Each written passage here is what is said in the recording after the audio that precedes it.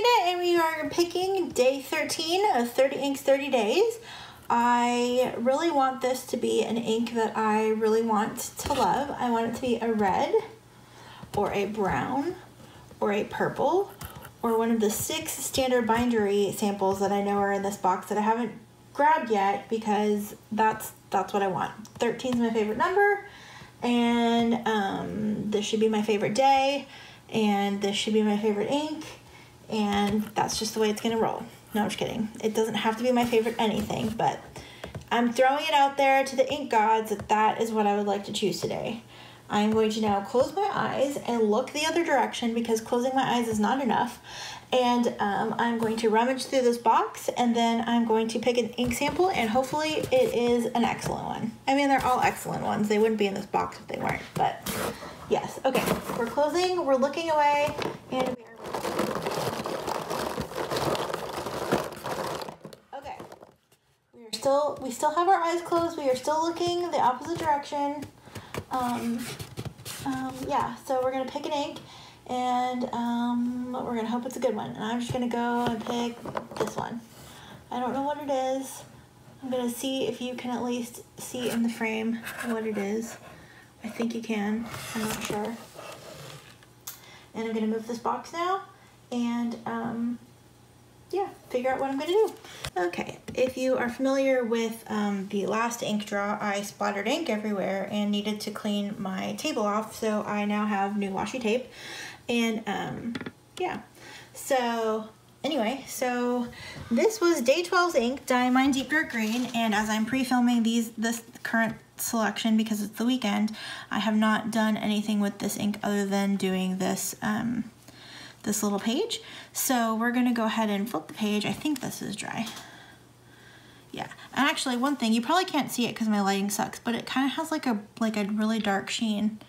Looks like it's like a black sheen on some of it, so that's pretty cool. Yay, I'm excited to use this, or I was very excited to use this. It was amazing. I am like really bad at like faking this, so so we're just gonna move on. Anyway, so we have a new day, and we are going to pick, or let's see what ink we chose. I have no idea what pen I'm going to put this in. I have a few off to the side, but I don't know what ink it is. So let's see. We have Van Ness. No, it's not Van Ness. It's Robert Oster Go-Go, which is a sample that I ordered from Van Ness. And because this is a purple ink, I'm going to go ahead and use my amazing pen. This is the most expensive pen I've ever purchased. This is an Aurora Nebulosa 888, or an Aurora 888 Nebulosa. It's the Aurora 88 model. They called it an 888 because it's they only made 888 of them. I have number, I don't know if you can see this. Am I zoomed in? Did I zoom in? Yes, I did. I have number 572 of 888. I bought this pen because it was going away. It was becoming scarce to find, and I earned a work bonus because I've been at my job for a certain number of years, and after a certain number of years they award you with a bonus to do things with. And yeah, so I got my bonus, and one of the things I bought with my bonus was this pen. I thought it would be a great reminder of having worked at my job for as long as I have, and I wanted this pen. So yes, so I don't think this pen is available anymore, unless maybe you get lucky and find it on eBay or something, or find somebody selling it. I actually really need to send it in because my nib is a little scratchy. I'm still gonna work with it anyway, but it's a little scratchy, and I want to get it tuned. And the person that I wanted to get it tuned by is now accepting pens, so I'm probably going to use this on the 13th, and then I'm going to go ahead and clean it out and find out what I need to do to get this work done. I just want it smoothed, and the person that did another one of my pens did that pen off pictures of me holding this pen, and they're familiar with this brand of pen, and I just really want them to do the work on it. So yeah, that's gonna be fun to do.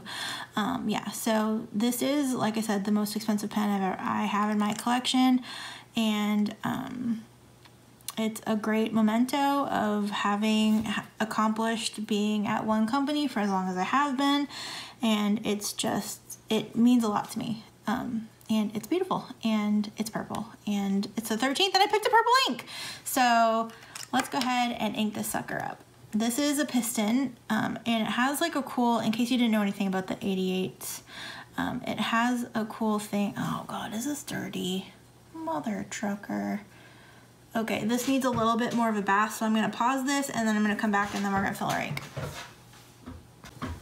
Okay, I've cleaned it out a little bit. So as I was saying, this pen has a little ink reservoir that if you have, it kind of slides up the rest of the piston, and if there's any ink in there, it will kind of like give you a little extra writing room. And yeah, I shouldn't fill this with, because I have like water in it still, and it'll probably dilute the ink a little bit, but I'm impatient and I don't want to wait, and I need to get this done because I don't know how much time I have left. So we're gonna go ahead and ink this, and as always, I'm gonna fill from my sample, and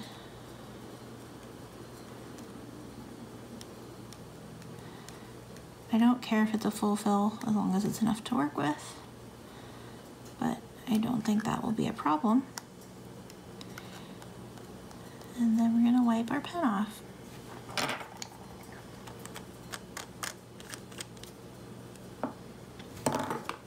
But yes, I adore this pen, and I don't write with it as often as I should or want to because there's like a nib issue.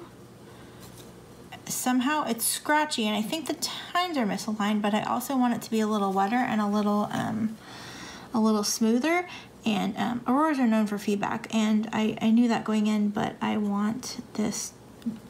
The person that did my last pen did such a great job with it that I want him to work on this one. And this is this is actually a medium nib, but I don't think I put the nib sizes on any of them. I think I mentioned it, but I didn't write it on any of the sheets, so I'll have those written before I post it online, or at least on Instagram. 2000. And this is day 13. Today is my stepdad's birthday, so happy birthday, stepdad. And the ink is rubber Oster. Go, and the pen.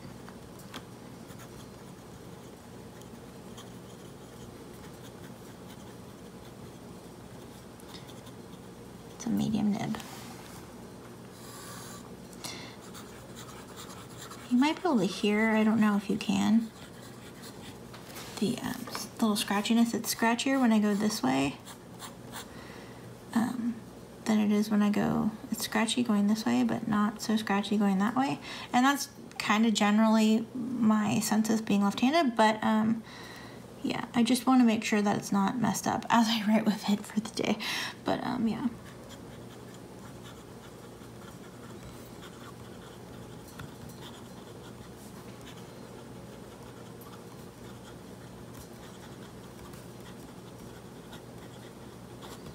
Yay, I love this. I'm not going to ink spot this one because I'm just not going to. I'm sorry. I will go ahead and do this though.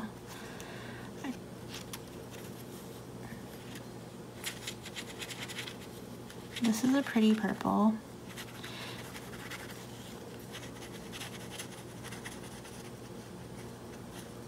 It's almost a little too cool of a purple, like purple locks and the 3 purples and the 3 inks, but yeah. Yeah, I guess I like plummier, I don't know. It's pretty though. I like this better than Aurora purple. I should have put Aurora purple in here actually. No, I like this purple, but this actually goes pretty well.